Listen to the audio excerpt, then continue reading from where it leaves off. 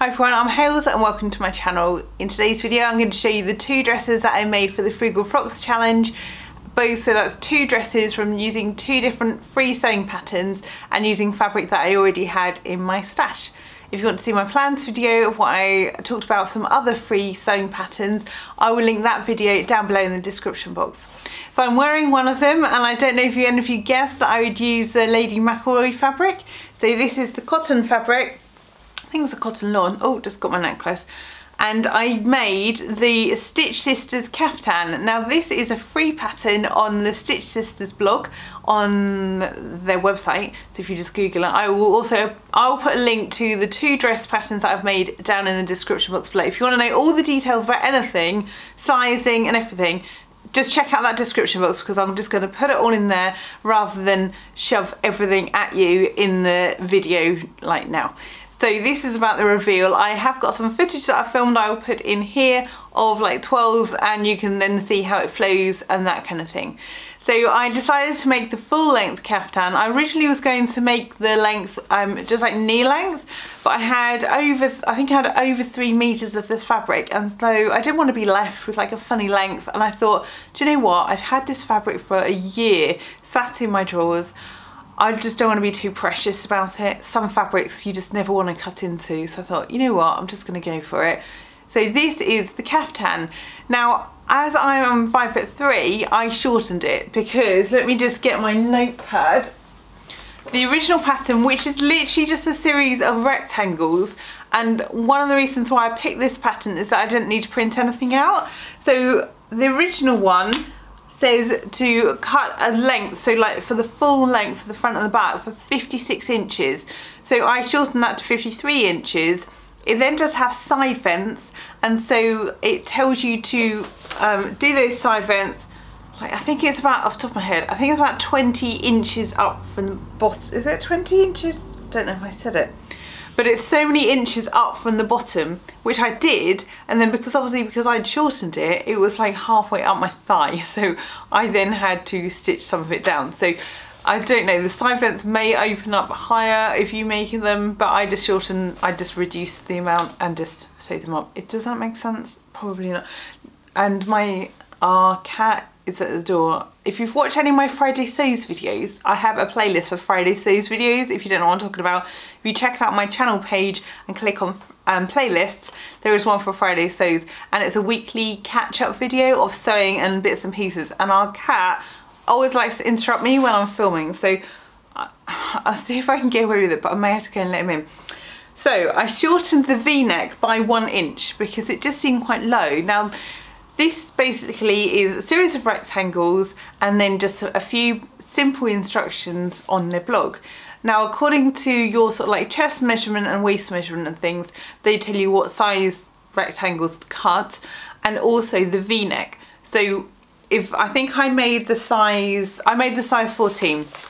So from that it tells you, so you have your rectangle, it tells you how many, I think it's inches across to go at the top of the rectangle, and then how many inches down, and then you just draw a straight line and that's your V and makes the V-neck. But I thought it looked quite low on them, and as I'm short-waisted I thought that's going to sit even lower on me, and I sort of held it up and I thought, I got my tape measure out and measured out the 10.5 inches I think it was, and I thought, no, I need to make that an inch shorter. So I did that before I cut it, and that was absolutely fine. The trickiest thing about cutting the actual pattern was cutting the pieces straight, and because they are a long piece. Because I have this rule, which is, it's in centimetres, so it's 59 centimetres long. That's it. So I don't have anything which is gonna, you know, you can just cut straight down. And I didn't want to, I could have cut templates out of paper or card, which are the right size, then cut round them, but I was trying to be frugal. I was trying not to use resources that I didn't need. So I literally just laid the tape measure out and sort of marked it with some chalk, and then sort of did some dashes down and then across, and then just cut it. So actually cutting out was probably the longest part of this process of making the dress. I'm really pleased with it actually, because I did think, oh, it's gonna look too long, but I think because I shortened it, it's just the right sort of length. And here you've got the ties. Now I've wrapped them around the back, but you can do it so you wrap them around the front and then around the back and then you could have a shorter tie at the waist. So there is, you know, there's a couple of options open to you, but it just cinches that in, because without it, I'll probably put a photo in because it's a bit easier to show you, but without it, it's really shapeless. So yeah, so I do think having that tie just nips you in at the waist, and it just, although it's still loose, and obviously you can loosen those waist ties, it just gives a nice airy feeling to it. So that is dress number 1, and let me just grab dress number 2. I haven't put dress number 2 on. I do have footage of me wearing it, but I wanted to really show you the insides of the dress, which I can't do because I don't feel like flashing to everybody on camera. So this is dress number 2, and this is the Cypress dress by Mood Fabrics. Now this is the one I'll put a photo here because the Cypress dress has sleeves and it has a belt, but somebody had made, on the Mood website, they'd made a sleeveless version, and it was just on a mannequin, and there weren't really any details for that. So I did think, oh, I'll have a go. Now obviously, because I was making a sleeved dress into a sleeveless dress, I knew that I would have to make a few adjustments to the armhole. So I did raise the armhole and I added to the back, and then only once I made it, I realised I hadn't added to the front. So it does sort of cut away more than it should do, and that's purely because I forgot to add extra fabric to the front armhole. I did it to the back but not the front, so that's why it might be sitting open a bit more. Now I did make my own. I was very proud of myself because not only did I make my own bias binding for the kaftan, because that's how the neckband is like sealed, you make your own bias binding. I also then was on a roll, and so I made, let me get it off the hanger, I made some for the armholes of here as well.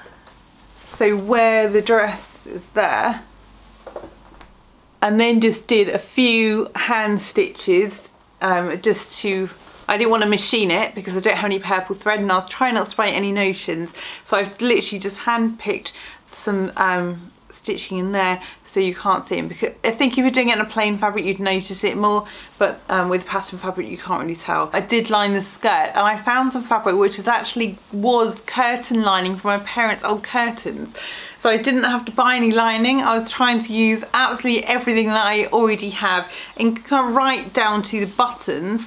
I found the buttons, let me just stand up, I don't know if you can see, so these buttons here, they were actually from, sorry, my memory card just was full, so it just cut out on me.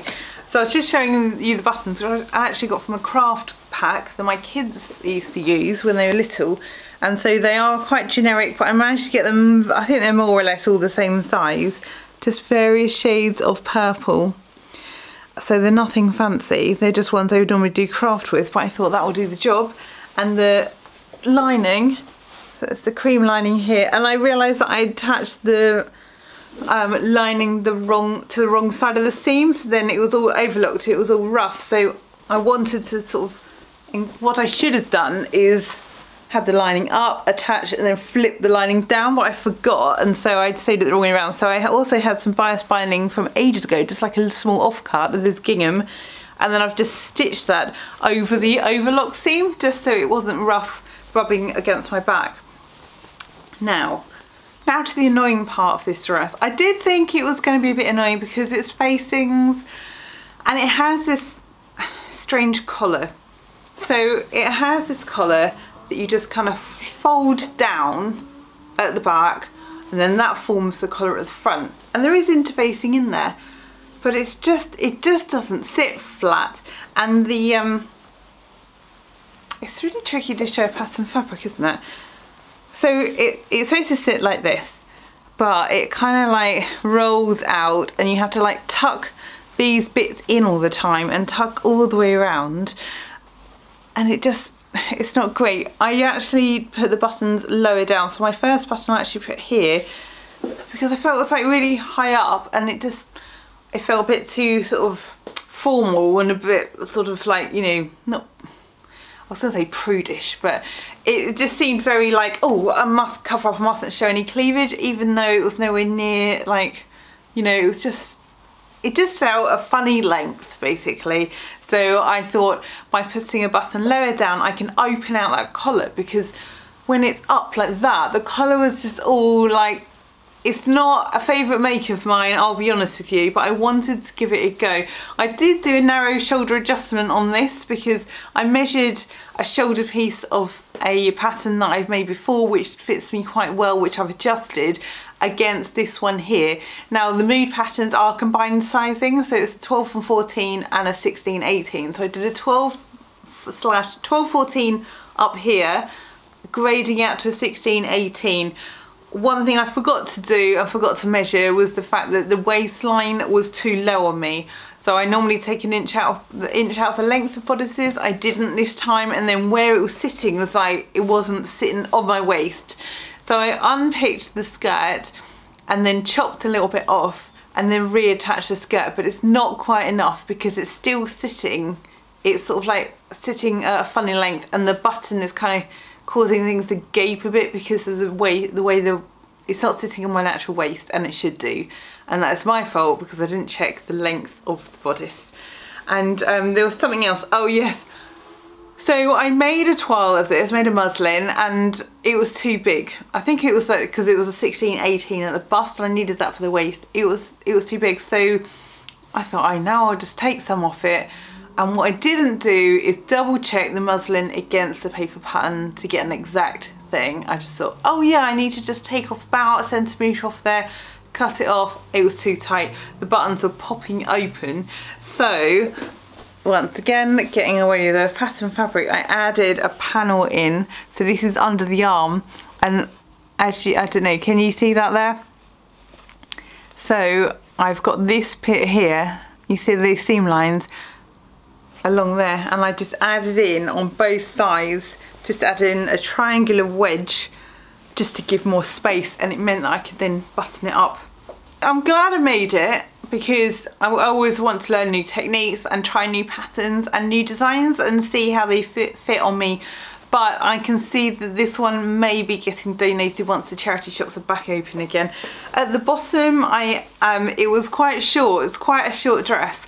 So I added self-made bias binding and then just flipped the hem up with the bias binding, so I didn't have to lose much at all. So it only took a tiny bit off the bottom because most of it is bias binding that's flipped up. It's just taken that raw edge in, and then I've literally just machined it.